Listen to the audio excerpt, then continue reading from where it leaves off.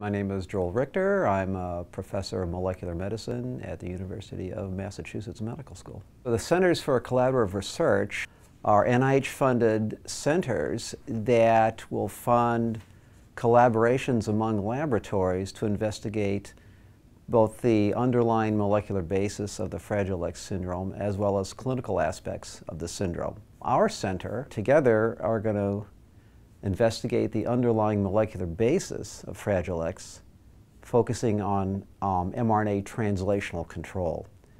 The syndrome arises when a single gene is inactivated, and that indirectly causes protein synthesis to be elevated or excessive in the brain, and that causes the syndrome. And what we want to investigate is how that excessive protein synthesis comes about and how rebalancing protein synthesis can rescue or revert the syndrome, at least in mice, so that the animals no longer have the Fragile X syndrome. It's very, very, very common. About 1 in 4,000 males have this syndrome. 1 in 5 or 6,000 females have the syndrome. Now, the syndrome is caused by the inactivation of a single gene called FMR1.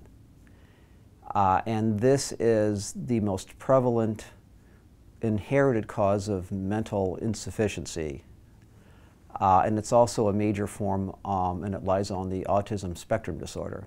The most severely affected have low IQs as low as 40. They can have seizures, they can have hand flapping, anxiety, developmental delays. What we have been able to show, at least in mouse models of the syndrome, is that we can reverse or rescue the Fragile X syndrome and now restore nearly normal behavior and certain biochemical abnormalities in mice. And so now we want to investigate how that works, and will this eventually be applicable to humans with the syndrome.